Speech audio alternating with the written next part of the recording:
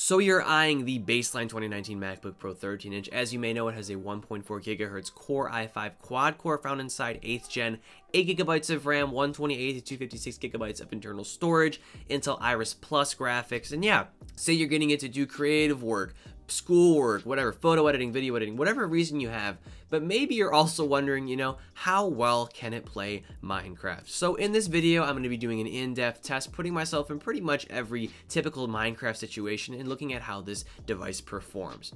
But before we continue, I'd really appreciate it if you leave a like on this video, comment if you have any questions, suggestions, or opinions, as the algorithm likes that and will help push my videos to more people. So without wasting any more time, let's jump into this Minecraft in-depth test with the baseline 2019 MacBook Pro 13-inch. So let's open up Minecraft here. Let's see how fast the launcher takes to launch. That's a convenient word.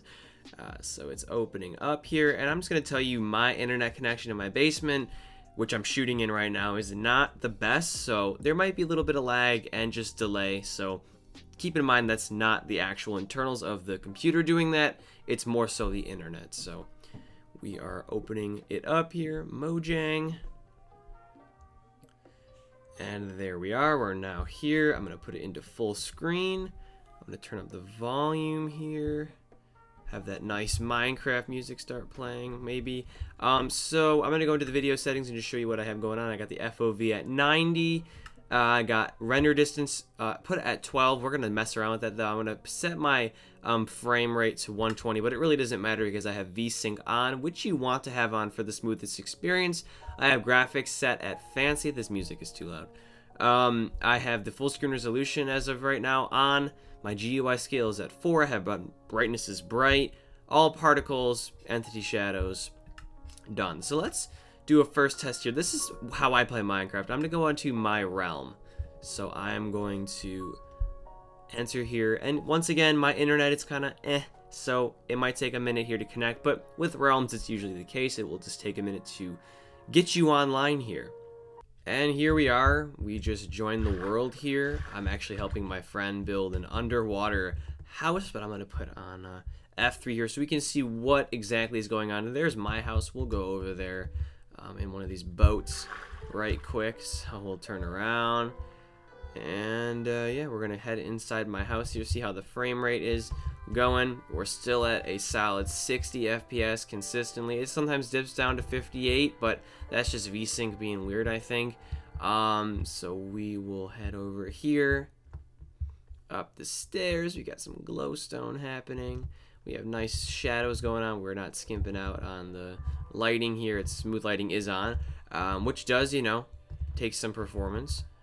So here is the house that I built. We're gonna climb down here, I don't know, just go into here, look out the window, still at 60 FPS, no troubles at all. Here's my enchantment room. Here is a storage that I built. Down here, I'm doing a little quick overview. Not that you asked, but we're just kind of seeing how smooth things are. Then we have my nether portal, which we'll go through in a minute here. But yeah, I mean, no drop frames really. Let's adjust the rendering distance though. I'm going to go outside for this. Rendering distance to, let's just do 24, which is double that of 12 obviously, and we'll see how that affects the performance just on the ground.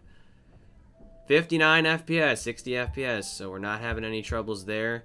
So that's pretty impressive. We have 92% of the allocated memory being used. Yeah, I'm really not seeing any difference in performance. I mean, I am in a mountainous biome, so that might mean something, but we're going to go into a creative world anyway and check things out, kind of do some flying. But so far, so good on my realm. I'm having absolutely no issues, other than the occasional, lag or stutter you get from just, your internet being stupid, or, the actual realm host not being good. So we'll, look around here. It's still at 60. We'll head back to my house here. We'll go to the nether. Or actually, you know what? I think I'm going to head back here. Then we're going to go into a creative world, go into the nether, the end, and just kind of see how the frame rates are. But in like a realm, mining, doing whatever you're doing, building, what else would you be doing? It's Minecraft. I'm getting a solid 60 FPS, no problem. So let's create a new world here. I'm going to create a creative one. We're just going to call this MacBook Pro test. and we'll see how long it takes to create a new world. So more world options. I'm not going to select anything. Create new world. So now we are generating a new world here.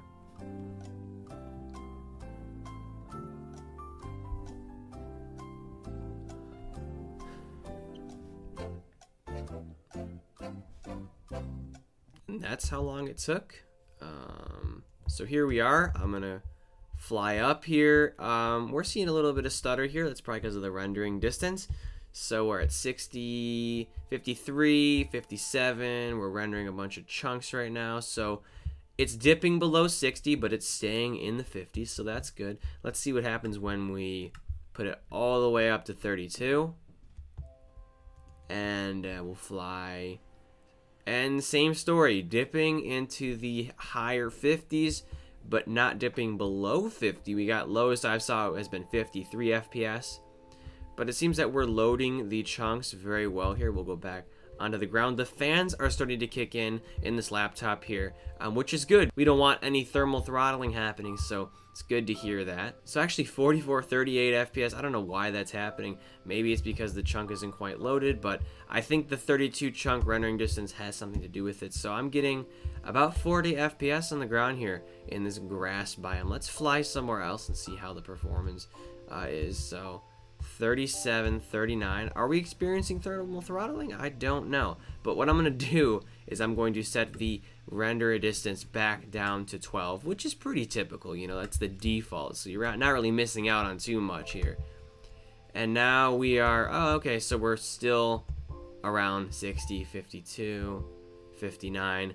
We're back around 60 FPS, makes sense. And everything's looking smooth with VSync on and all that. Alright, so I just found a desert temple, which is perfect because there's TNT in there, and I want to see how TNT affects performance. So let's go in there, shall we? We're still at a pretty decent 60 FPS average here. Well, first of all, I want to see what's in the chest because, you know, you just have to look. Diamonds, okay. Bones and an enchanted book. Flame, not that exciting. Iron, a god apple. That's pretty decent. So let's see how the TNT in here will affect the frame rate. So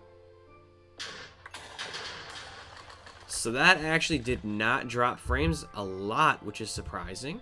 So it actually didn't even drop below like 50, which is, you know, interesting because like if you've ever blown up anything in Minecraft, you know that TNT just does drop your frames quite a bit. I'll try exploding or blowing up something here.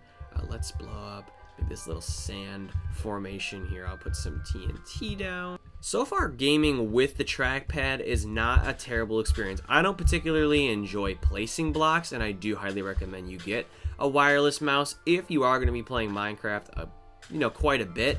But for the most part, if you're doing some casual here and there Minecraft, you can definitely get away with using the trackpad.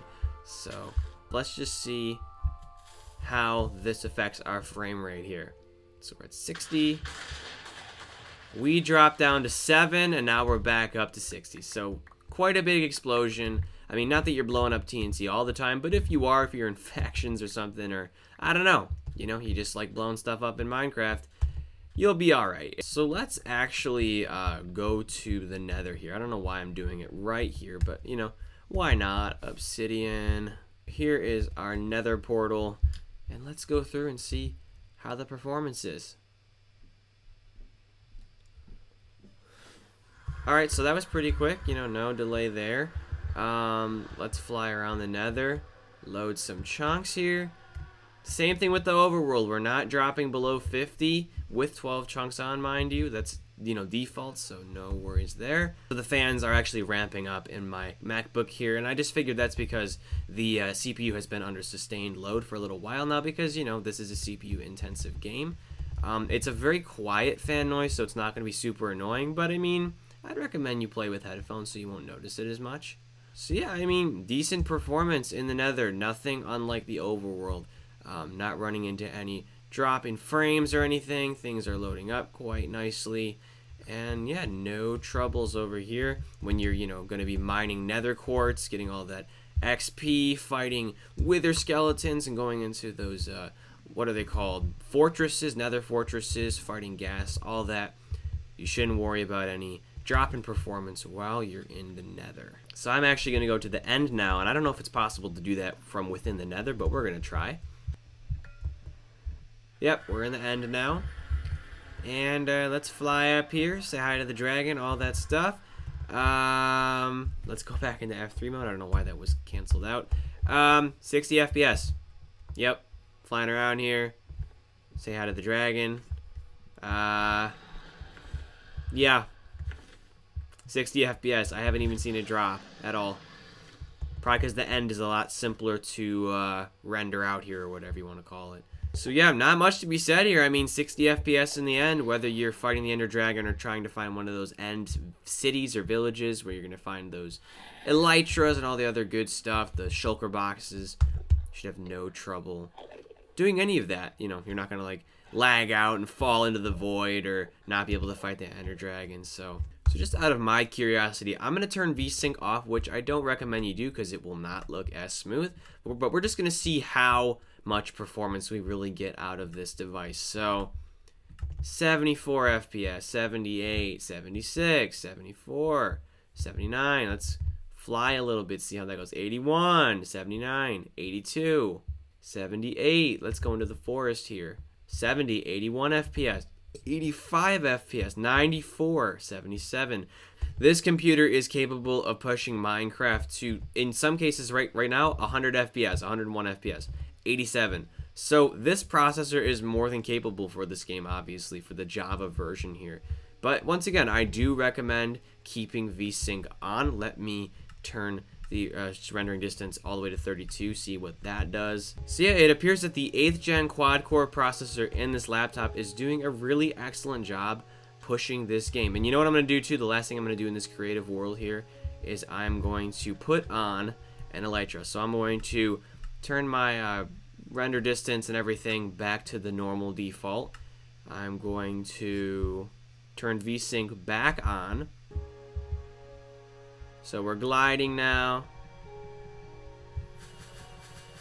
And the frame rate is still around 60. We're going through a desert, so maybe that's it. But going through a savanna, 60 FPS. So that is an elytra test for you. And yeah, hopefully me just going through just, you know, single player Minecraft or just, you know, vanilla Minecraft gives you an idea of what this laptop is capable of. Again, in the overworld, the end, and the nether, you're going to get decent performance, just around 60 FPS for the most part with VSync on. So yeah, it's a totally playable experience. This laptop is more than capable of pushing Minecraft Java Edition. Another thing I want to do is I want to test out multiplayer. So let's go to Hypixel and see how that works out. Okay, so we logged in actually really quickly here. And yeah, let's go into F3 again. So I'm now in a lobby for Bed Wars. Still averaging around 60 FPS. No problem. 2, 1. Okay. So I'll get some iron and gold and whatever is happening here. 60 FPS still. You know what? I mean, I'm not going to play this game right now because my record limit is 30 minutes. I'm now at 23 minutes. But I mean, like, yeah, you get decent performance on servers like Hypixel. So no concern with multiplayer at all. And the last thing I want to test out is screen recording. I'm going to use the QuickTime one. I know there are other methods of doing this, but I'm going to just do this with the native one and just see how it goes, how it affects performance within Minecraft. So I'm going to go back to the Minecraft Java window here. What the hell? Okay, so we're still recording. Good. It kind of stuttered a little bit, but let's go into the single player world again and see how. So I actually have the record timer thing right here. That's pretty cool. You can stop it with a touch bar. And, hello? Uh-oh. Well. Ooh. Oh. My laptop just turned off. Holy crap. It just shut off. So maybe that was a little bit too much for it to handle. Interesting. That is a good thing. I'm glad that I tried this. Because every device has a flaw. This might be a software issue or this might be a hardware issue. We don't know. But let's try it again here. So screen recording with QuickTime and trying to play Minecraft might be a no-go. So let's try this again here. Loading things up. So let's go to screen recording again, new screen recording. Boom. Now we're screen recording. Alright, so this might be a software bug for right now. I don't know why this isn't working. I tried this yesterday. I actually recorded this video in the completely wrong resolution, and the same thing happened to me yesterday. So, I don't really know what's going on here. So I'm going to force restart once again here. And I just want to point out that this is at 20%. I started playing Minecraft with around 47%, and I've been playing it for 27 minutes. So about 27% of your battery life for about 30 minutes of gameplay for playing a game. It's not too bad, but you're probably going to want to plug in here. So I'm going to restart this machine. So what have we learned here today? Well, I learned that this device is more than capable of pushing a great Minecraft Java experience, whether you're playing on a realm, a single player world, or a multiplayer server, whether you're in the end, the overworld, the nether, blowing up TNT, mining, whatever you plan on doing in this game, you're going to get a really consistent 60 FPS, especially with VSync turned on, which I recommend you always have turned on. You can play at full resolution. You don't have to make any compromises. We have, the default chunk rendering distance on. You can probably push it up to 16 or 20 with no issues. And yeah, you're going to get great performance playing this game. No worries if you're someone who wants to play this casually or all the time every day. This device is more than good enough for that. But if you're someone who wants to stream, and if you're someone who wants to record, I at this moment would not recommend using the QuickTime built-in screen recorder. I would recommend trying something like Fraps or something lower end or built specifically for game recording. And I wouldn't recommend getting a Mac for that. If you're going to be streaming and if you're a gaming YouTuber or someone who's on Twitch or whatever, don't buy a Mac. Build yourself a PC. Have a dedicated gaming computer. But yeah, ultimately this device is more than capable of running Minecraft. I was actually really surprised. And the quad-core processor found inside here, alongside the 8 GB of RAM, really does enable that experience.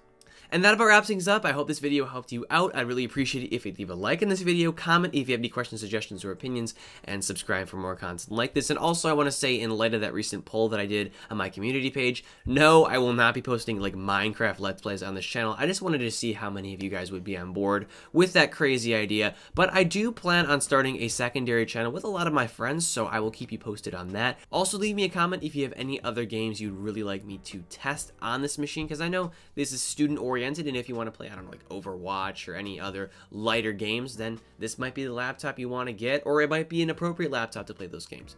But yeah, anyways, I'm Noah, and I will catch you all in the next one.